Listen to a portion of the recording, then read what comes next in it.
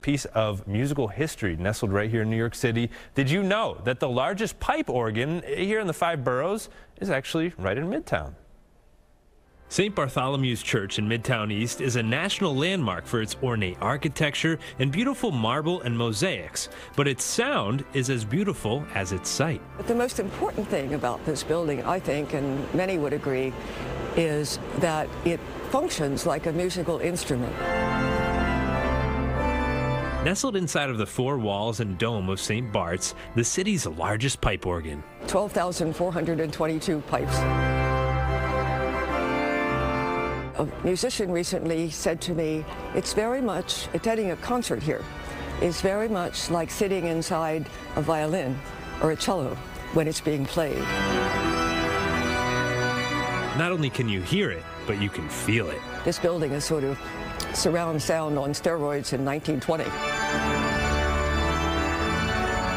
Paolo, this is the largest organ in New York City, and you are the man behind it. How does that feel for you as an organist to know that you're behind such a powerful instrument? It's a thrill. I mean, it's an instrument that has a huge range from the softest sounds to the very loudest, and you're here to lead in concerts and to lead in services throughout, and it's just a wonderful thing to have people singing along with you or to play solo and to have the sound come from all over the building.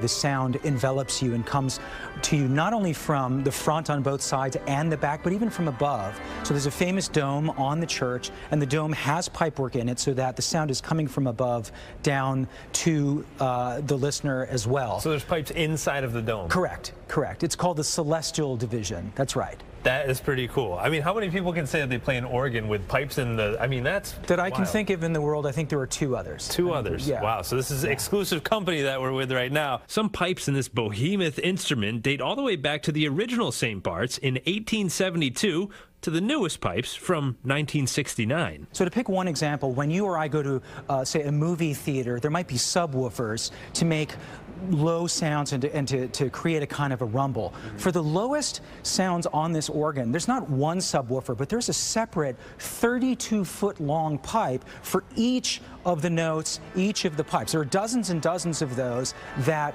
create a feeling in the room where you can feel the air move around you. You think playing a keyboard is confusing? Well, try keeping up with Paolo. And so each of the 5 keyboards has 61 keys. The pedal board, which duplicates what the keyboards do, has 32 more keys on it. And then, of course, there are hundreds of controls that do different things for the instrument. And you're able to keep track of this all at once? That's all part of the job, is you have to know what's cooking at every moment, where the sound is going to come from, how loud or soft, how low or high, and which keyboard to play on in every moment. That's part of what an organist does.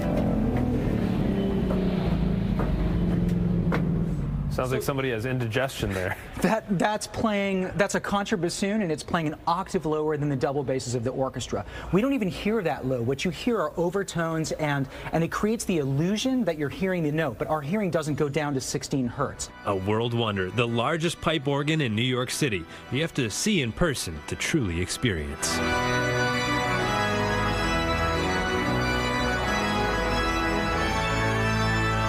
So if you ladies want to see the largest pipe organ in New York City, St. Bart's is on the east side of Park Ave between 50th and 51st. And Paolo is actually performing a New Year's Eve concert Saturday night at 11. So if you're not looking to get all rowdy in Times Square, maybe you can head on over there for something a little more somber. But I do have to say, oftentimes in these segments, we're encouraged to go out and experience and play the organ.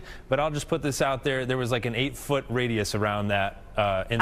They're like, Ryan, don't even get near this thing. Yeah. This is like a national icon. So you didn't even touch it, because I was just going to ask you, how bad did you just want to, like, do this?